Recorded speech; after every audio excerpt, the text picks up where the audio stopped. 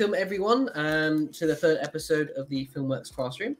As you've probably been bothered by Gus and my ramblings, you can see that first of all I'm here, so John, the marketing manager at Filmworkz, and Gustavo Mendez, our product manager, and the man of the hour, Bjorn Lantz, our customer success specialist and overall tech guru, who knows pretty much everything about Filmworkz. So today we're going to be going through how to set up a project on Phoenix and use DVO Frame Lock. Firstly, to show us how to align footage to the original framing for automatic stabilization and remove the effects of analog duplication. So perfect for anyone who's translating real film into the digital space and doesn't want it jumping around everywhere. You can now get Frame Lock in a variety of different ways, from Phoenix Film and Phoenix Ultimate packages, all the way to going to our upgrade packs for DVO Restore and the DVO Film Pack, and you can check that out all on our website, but more from that a bit later. Without further ado, I will stop talking and hand it over to the man of the hour, and Bjorn, take it away. All right. I hope I'm not the man of the hour, Press. You need to share your screen, first of all. Yeah. I'm coming there. If you say an hour, I cannot take some time, but I was hoping to do a quick presentation. So I will try to share a screen over here. And let me see. Entire screen and share. And we should be able to... Boom. Hopefully see something, and look at that, it's lovely compression. But there we go. Hopefully it gets better and you will be able to see something. So what I will quickly do is just fire up the Phoenix and start having a look. What we're going to have a look on today, which is the DVO Frame Lock. And to do that, I'm gonna, you see I have a few output formats. I'm just gonna make a classroom. Let's call it take 2, because we had an early morning session as well, or morning session for some, or afternoon session for even the guys in Asia. But I just create a new project and I will open that one up. So I do have some footage, and I'm just gonna bring in an EDL to kind of get it on the timeline. And as you see, there are some different kind of footage in here. If I just do fit, so you have 3 sections. The first section, a second, and a third. So they're a little bit spread out in terms of times. Time when we're generated. So the first one we're gonna look on is some content I got from Reel. And it's the Dorian Weber collection. This was actually shot in 2001, so it's fairly new. And if you look on it, hope we will see, especially if I try to maybe zoom up a little bit on this one, so we can see slightly more. That you see there, some slight jitter and it jumping up and down a bit. But it is kind of perfect for frame lock, because you have the whole framing. There's no sprocket, but we don't need it because we're gonna lock upon the framing itself. Frame lock is a clever tool. It does exactly what you tell it to do.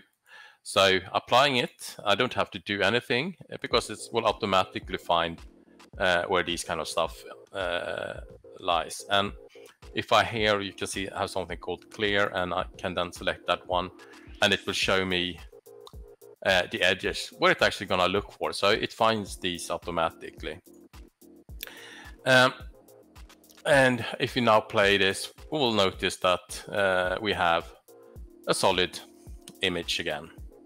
Now, right there, I could have ended the session, because that's what it does, it stabilizes it. But I had to struggle a bit and find these clips which actually had issues with it, so it might not work the whole time, and for obvious reasons. So we can look on this one. So the first clip actually have a nasty problem, because if I step here forward a few frames, we see something happening. It's a gigantic flare, and as you see, the whole image shifts to the left. So what to do if this happens? So I could probably try setting things up, but as it's just this flare at this position, I can see these two corners are pretty good. So we had something that we have lock focus, and that is something that the tools itself find where to lock onto this. But in this case, I can give it a hint to tell it, look on the corners on the left hand side, and as I do that, you see it immediately pops into position, and the clip is now just nice and stable. We can probably see if we have an let me drop this one down and move it here so we can see that it just physically fixed this one, but the original wall is jumping as crazy. So not too hard, but still it's there. So I just hit fit, so I'm gonna jump to the next one. What we're gonna see here is some content I used before, but it's beautiful content. It's from Morning of the Earth. It was first screened at 1972. It's an Albert Falson who did the shooting and also all the things did it. And Origins Archival, they did a 4K restoration of this, rescanning all the 16K and that one. Another good reason to watch it is the music in it is all wonderful. But if you want to look more into it, you can always go into morningoftheearth.com and you can get more information about it there. But what is it? It's a surfing movie, and now the grades, it's not graded as you can see, but the grades in the final result are really nice. But what we have something that is very much jittery. You can see it jitters, but even though the sprockets are pretty stable, it really jumps around. So basically here I go frame lock, apply it, and as I do that, we can see up here as I play that it just locks upon it, and all this jitter is really just gone. So if I'm happy with it, I didn't have to do anything. And we can see, of course, in the inside frame that it finds everything as it should. So for me, it's more or less, I can go to the next scene, lasso in the mall, go into my events viewer, and just take the setting and let me see, it should be in here, the input effects, yes, and recall it onto all these clips. And well, and now everything is good, but of course it's not, because I promised you that we're gonna have some problems somewhere. But as you see with these kind of if I just fit it, since it's just rock solid and so on. But there is one scene and we can actually see it, everything looks nice, but in the beginning of this shot it's a fade from black, and as you see there are no framing there, and the next frame also what we can see, it doesn't have any framing in the back. You can sort of notice that there are some framing, and then we can hit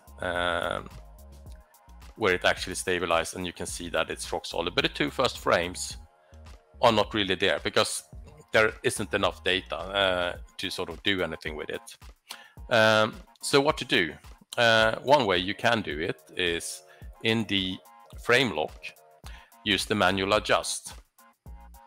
And to do that, I simply turn on my keyframing. So I do 1, 2, 3 keyframes, and I'm gonna use another playhead as well. I'm just gonna take this one, the second one, and I'm gonna jump back here so I have the same here, and just place it on the timeline, so I know the same scene. So if I now play my A head, we can see, and if I also compare it with the B head, we can see that it's aligned. But as I go back, we can see on this one that it actually isn't aligned because it couldn't fix it in this case. But with the manual adjust, all I need to do is pull this one up, and I wonder how much I need to pull it. Okay, all right, something like that. I assume it's okay. Yeah, maybe a little bit further up. Yeah, something like that. So now I know that one aligned. I can go to the first frame as well. I shouldn't bother because it's just black, but if I look where the splice is, it's actually just at the framing. So what I will do, I will just push this one up a bit as well, make sure that I don't go too far here. So I know when I do the final movie, it's gonna be aligned nicely. And if I just play it now, we can see that it's nice and stable if we play it. And if I compare it with the source as well, it might be easier. So you see that's all nice. And as we go on, we have different scenes, and you see how nice it just aligns to the original camera framing. So seeing that, we can now move into the next one. Now we're going further back. This is a tricky one. Yeah, it's a Finnish movie made in 1954, so probably shot actually 70 years ago, because you do all the shooting in summertime in Finland and in Sweden, because it's then when we have the light. It's no fun shooting in Sweden or Finland in wintertime because it's very, very dark. Definitely a mouthful of a title there, though. It is. So, and apologies for pronunciation. So, I'm just gonna switch this to 4K right now. So, here we go. We have the title. I'll turn off that one as well. So it's a nice 4K scan, and we can see you have a few things. But as promised, there are some issues. So if I apply frame lock on this one, you can see it looks stable and nice. If I play it, almost at least, still looks a bit jerky. I think I know the reason, and that's probably because I import an EDL, and that doesn't automatically turn on it makes a scene edit rather than an scene cut. So if I just do, I will just lasso in them all. Hopefully this will help, and toggle it to become scene edits, and then it's nicely slips into place, and we can see it looks nice and stable. But if you look onto what I mentioned before, this inside frame, we'll notice that it looks nicely on most part of it, but in the bottom here we can see that it actually aligned to something in like some black blanking here. Normally with a smart draw, it shouldn't be an issue because we should detect that it's digital blanking. But if we look more closely onto this one, we probably notice, if I just put some colors into it, and black, maybe, yeah, there are some jitter or something. Maybe it gets worse or better, but there are something. So in this case, we have an issue that it locks upon the wrong area of the one. So what I can do is, of course, I can change my region of interest up here, and then everything goes nicely. Or I can tell it, if I go back here, let me see. We have the smart ROI, which is the one that it should detect it, but it's on safe mode. If I tell it to be bold, then it will sort of, okay, yeah, I'm pretty sure that this is digital blanking of some kind, and it will find the correct areas. So now we will have something nice running. And yeah, so if we do just split here as well with source.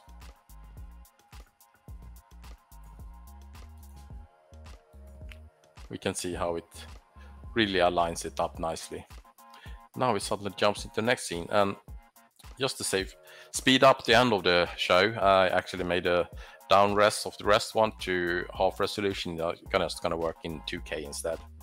But as this one worked, I can now, in this case, again, well, let's just save a note instead for seeing another way to how to recall things. So I'm just should be on the correct spot then. Save a note, and then I can select my frame lock and recall it onto these. And of course, once I've done that, we should see that. Sorry, again, let's not see it versus the note, but versus the source. We can see that we get a nice and stable shot. Even though there's panning and everything, you get the nice one anyway. So even on this one, and now I come to a problematic shot. Okay, why is this one problematic? Let me just turn into clip mode, and if I just play it, you can see it jump suddenly. And let me just do quickly like this as well. Just gonna tell it to be scene edit there, and as I play this, you can see it jumps occasionally.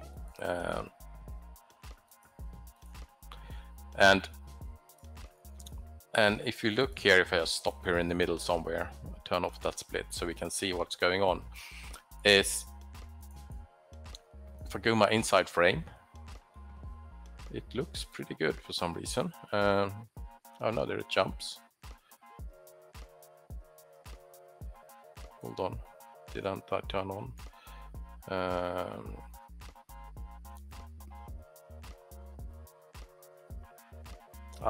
Maybe I need to do it like this.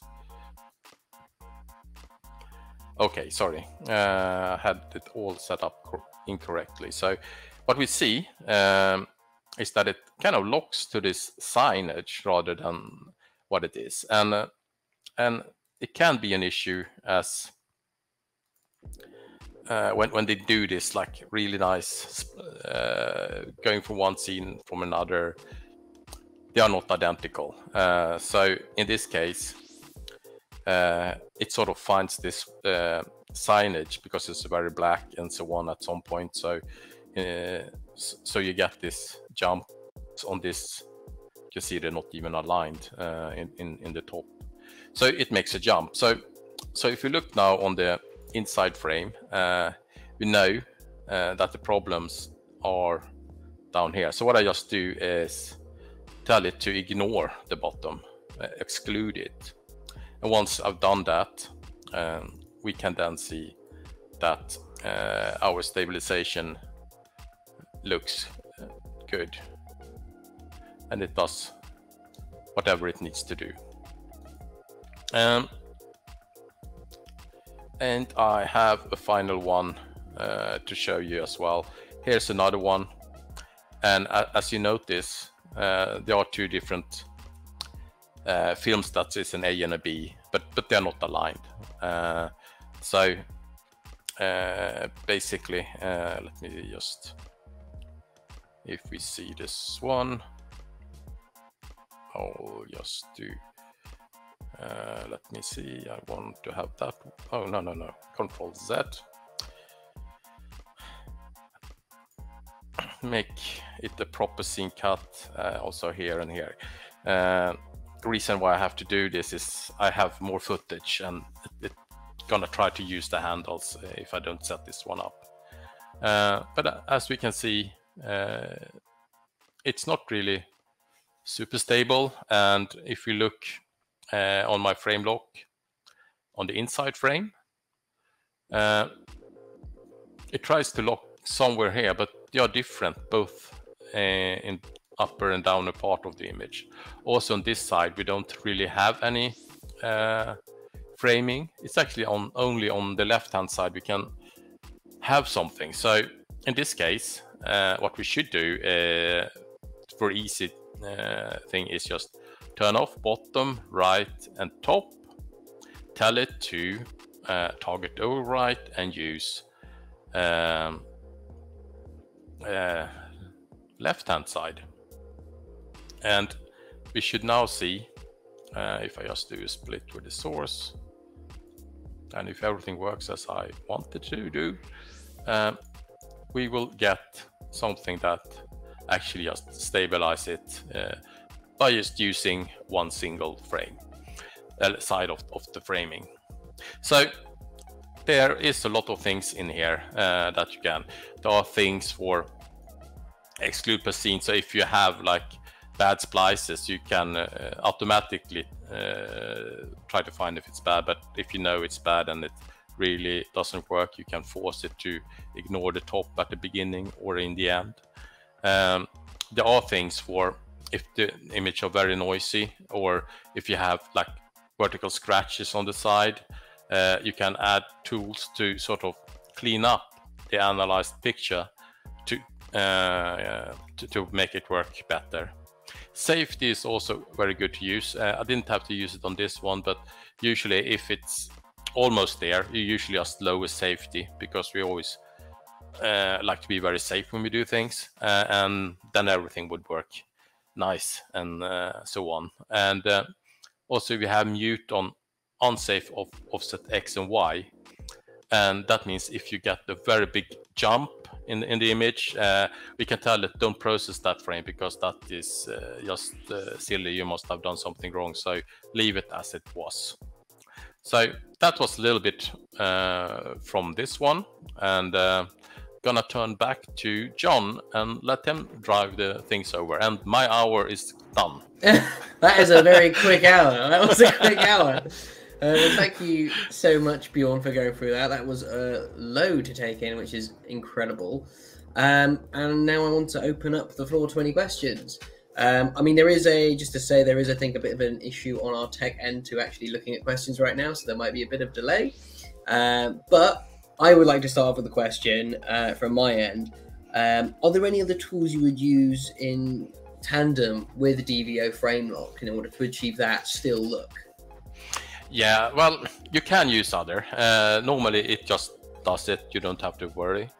But like I showed you in the last scene where I just could use one side. So if I want to have a look a bit, taking down the movement up and down a bit if needed, I could add like DVO steady for it, and then just maybe use that one in Y direction and not the X direction, so to sort of smooth that motion down.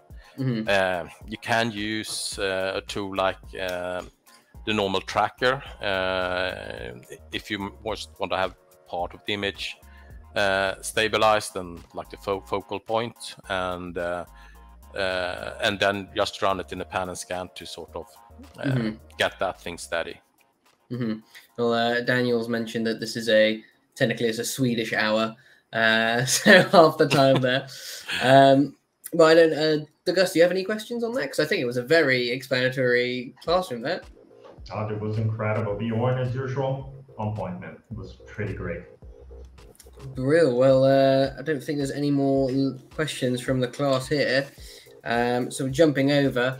So yeah, just as an overall summary of DVO Frame Lock, it is designed to align your footage to the original framing rather than the sprockets, providing you an automated and accurate stabilization. And it will remove the effects of analog duplication or weaving and hold your footage in place, keeping it locked and steady the way the cameraman intended it, removing the need for manual correction, saving you time and also the hours. And perhaps you might be able to even do it in a Swedish hour using DVO Frame Lock. But yeah, with that in mind, we are going to be releasing as well a little DVO Frame Lock user guide on the website soon, so keep an eye on that on the website and our socials. So if you are looking to get into that, that's there. And yeah, I think that is definitely right. It's also perfect for the Puppetoons as well, which would be very exciting. Oh, Timothy has just jumped in with a question as well. Can we please have Bjorn show us how to use recall function again? Are you able to do that quickly, Bjorn? I will do. Bear with me. Let me stop sharing my screen. Hold on.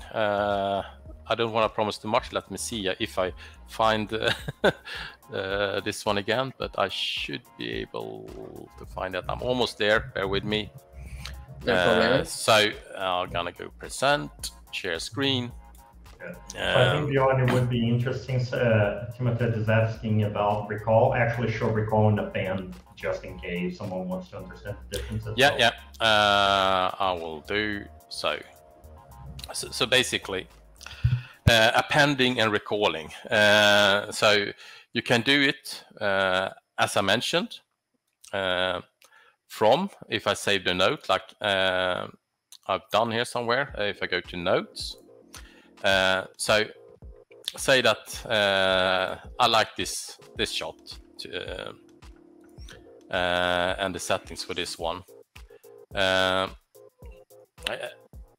All I need to do then is to store a note. I do it with this small brackets or something. And once I have it there, I can select that note and I can see that I have a DVO frame lock in there. So I can then go to my next shot, placing the header here and recall it. Recall means I'm gonna put it on exactly the same position as this one. So if I do recall, it will just replace the current one, but they were the same, so it's gonna look the same. If I do append, it will put it after. So now I suddenly have 2 DVO frame lock. I don't know why you want to have that, but it's possible to do. And also, you can also lasso in shots. So say for instance that I want to have that note applied on this one, or maybe on the whole rest of it. So I really want this one on all of these. So then I just recall. I press this rec button, and it puts it on the whole, all the things that are lassoed in.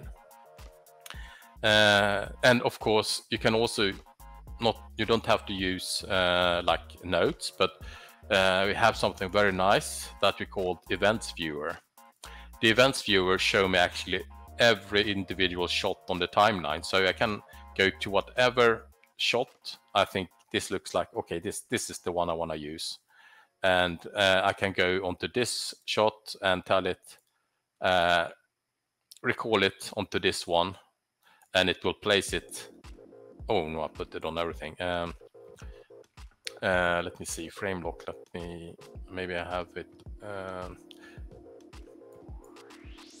Oh, I had it already. So if I remove this one, so you can see something happening. So if I then go and tell it to use this one, recall on this current shot, it will put it there.